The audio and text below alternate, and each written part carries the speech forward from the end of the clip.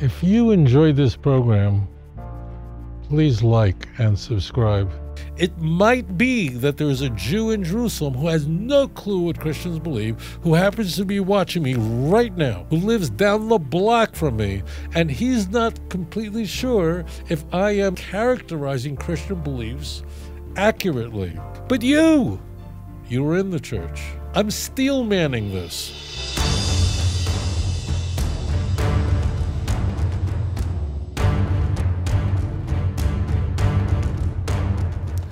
Moving right into the next caller. Hopefully you're not hearing me leak through on my conversations. I know that can be annoying for you. So caller, you are live on the air. Please tell us your name, where you're calling from. My name is Laura, and I'm calling from Ventura, California. Welcome back, Laura. How are you? Go right ahead with your question. Oh, okay. I'd like your opinion on this thought, Rabbi. That's the idea of original sin that Christians claim we have inherited. It seems to me that what Christians have in common with Adam and Eve is that they try to hide from God, not acknowledging their responsibility and asking forgiveness. Both like Adam and Eve, they hide from God. Adam and Eve covered themselves in fig leaves, and Christians hide behind Jesus.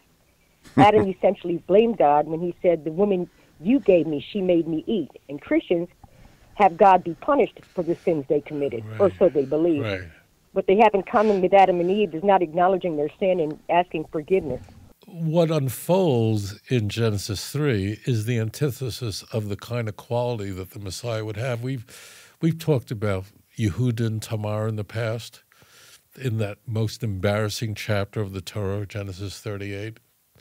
It's just embarrassing. And what woman would make herself a prostitute when failing to get a third husband from Judah?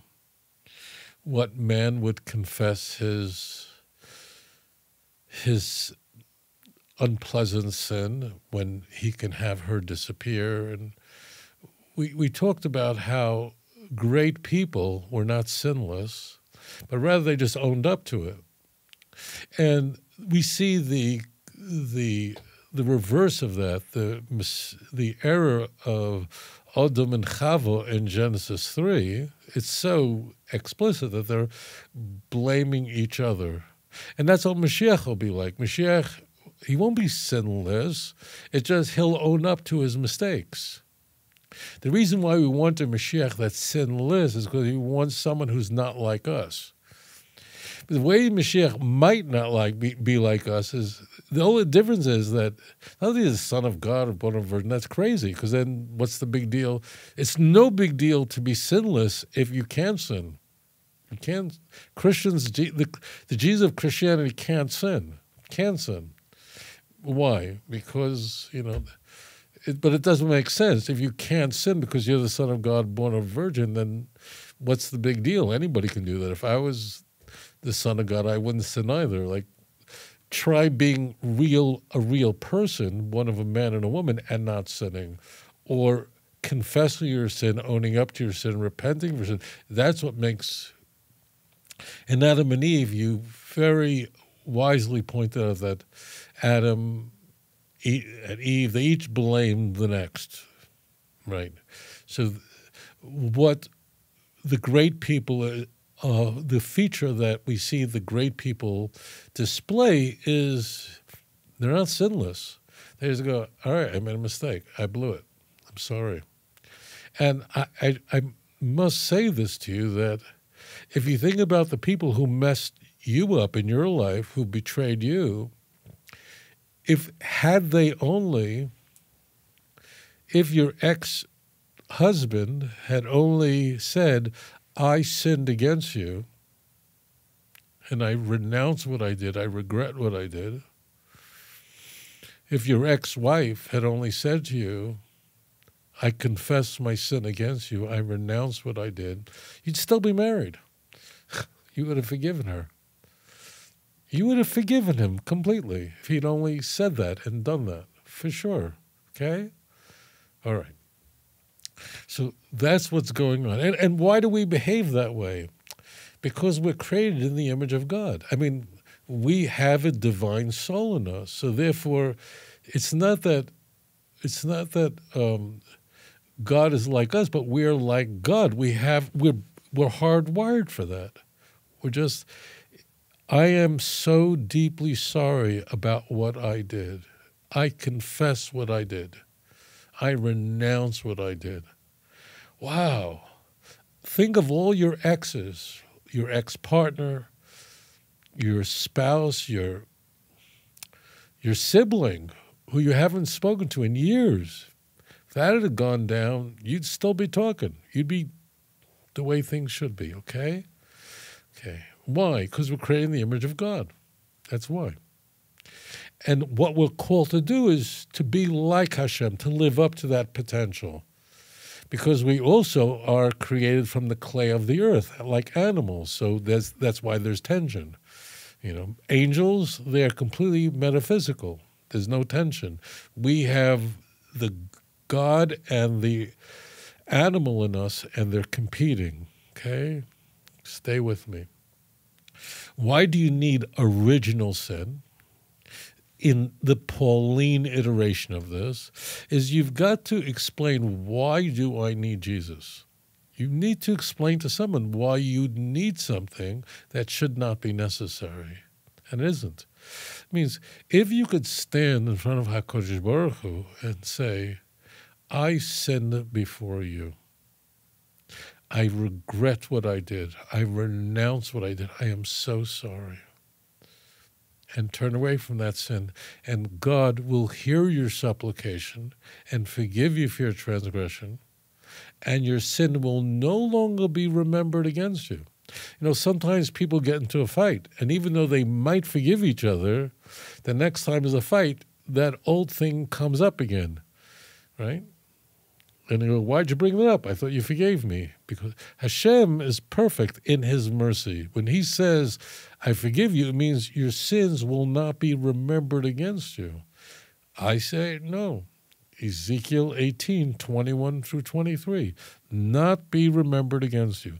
But if you can sin and then repent, and God's mercy will afford you a complete atonement, what do you need Christianity for? Do you understand?